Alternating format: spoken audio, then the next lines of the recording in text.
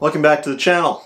Today we're talking shovel, Sneebour shovel to be more specific. What is a Sneebour shovel? Well, it's a shovel made in the Netherlands by a company called Sneebour. I will leave the links below with the proper spelling, and if I am mispronouncing the name, I do apologize. So, like I said, the shovel is made by hand in the Netherlands. It consists of a stainless steel, I don't know if you can hear that, stainless steel, thick, wide, strong digging head, a long straight ash handle. So again, very strong, and probably one of my favorite features, the T-handle top, which is very good for gripping. For those who care about the environment, again, it's raw ash when it ships to you, and I just coated mine in linseed oil, which is lovely, and a stainless steel head. There's no plastic whatsoever in this shovel, so which is a good thing.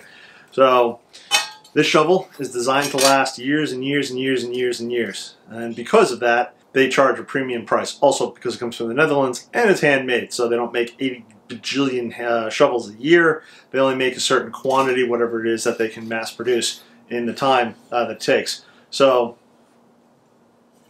the shovel has, well, it's your basic shovel, but it does have the one unique feature which I really enjoy, and which is probably one of the reasons why I did get it.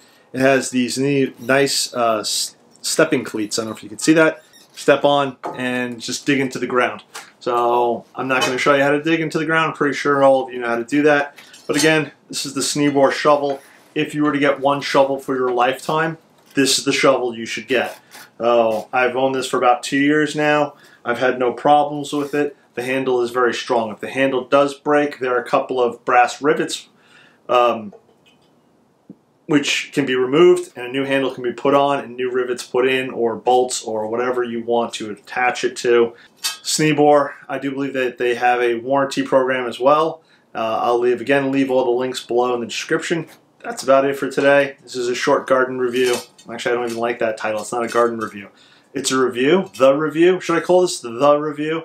I need a title for this segment thing that I'm doing.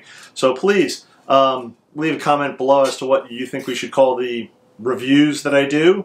So, and perhaps there will be a prize in there for you. Cool. I will leave links below for all of these, and please like and subscribe to this video. If you did like it, then you hit the subscribe button. Tell your friends, family that there's this idiot on the internet who's making awful videos. So that's it. Short video. It's a shovel. It digs. It's a solid piece of equipment. I think it's worth every penny of it, especially if it's going to last a lifetime or more. And that's it for now. I'll see you on the next video.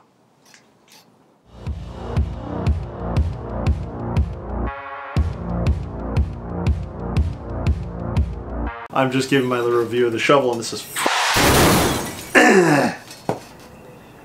let's try this again. Me. And I will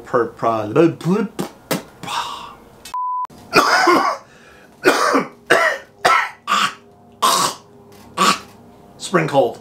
That's all it is. Just spring cold. God, this is awful. I am gonna have to macerate this so badly.